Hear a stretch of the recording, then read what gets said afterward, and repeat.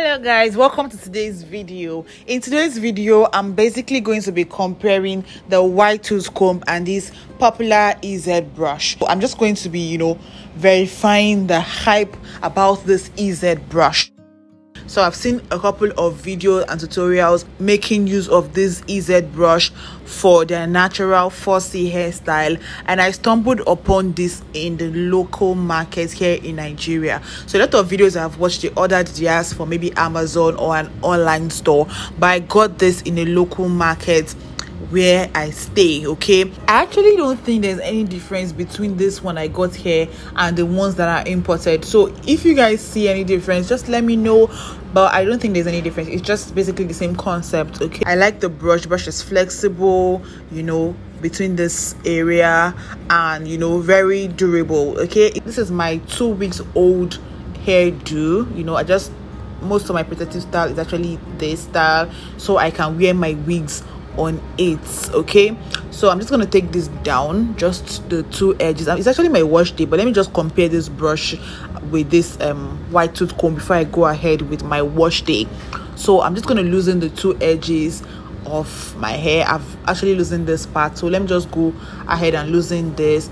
I use the water and leave-in conditioner mixture as sort of detangler, to make the loosening process easier, and to just help so that my hair doesn't break as much, because it has been in this state for 2 weeks. So I would say it's not actually moist, it's actually dry, so I have to moisten it up to help with loosening the hair. After loosening the hair, I'm just going to loosen these two sides so that we can compare the combs like I said before.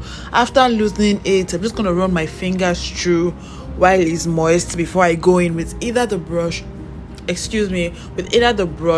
or the comb. Now I'm done doing that, let's go in first with the brush. So this is the hair properly. I've gone through to remove any knots, and now I'm going in with the brush.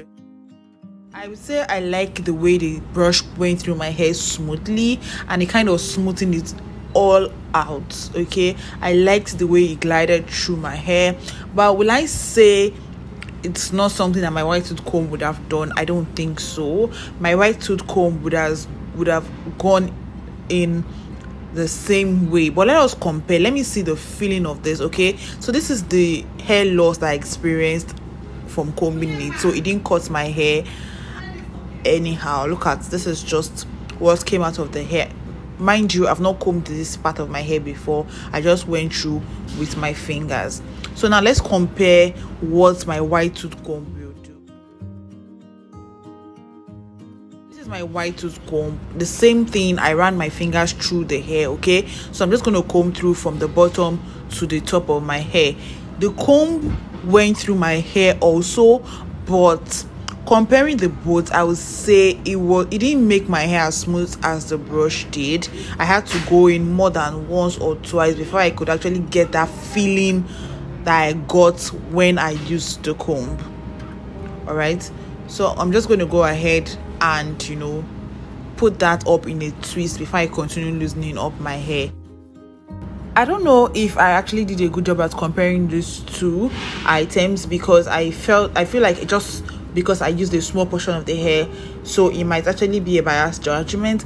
But comparing the two from my experience with what I did here, the brush actually made my hair smoother, and this is the quantity of hair I also lost while combing it. This was the hair that I actually shed using the white tooth comb. It's actually very little also when compared to the the brush. All right, so from this comparison, I would say I prefer using the brush. So that will be all for this video. Let me go ahead with my full wash video. You can click the link up there to see the full video. All right, I love you all.